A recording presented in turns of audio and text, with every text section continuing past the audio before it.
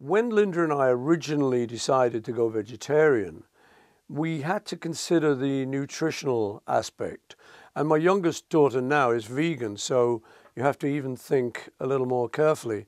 In truth, once you do start thinking about it, there are a million solutions. When Linda and I first started, there weren't so many.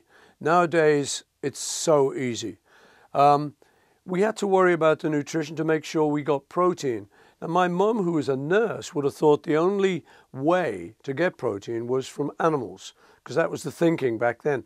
But in actual fact, when you look into it, there are a million ways. Soya, obviously, is one of them. Lots of vegetables contain proteins. So you can just look it all up. There's bags of information out there these days. And it is delicious. It's cruelty-free. And as I say, with the aid of Linda McCartney food products, it is fantastic. People say to me, don't you miss a traditional sausage? I say, no way. I would never go back. I enjoy being vegetarian. It's a thrill, and I can walk past a field of animals with a clear conscience.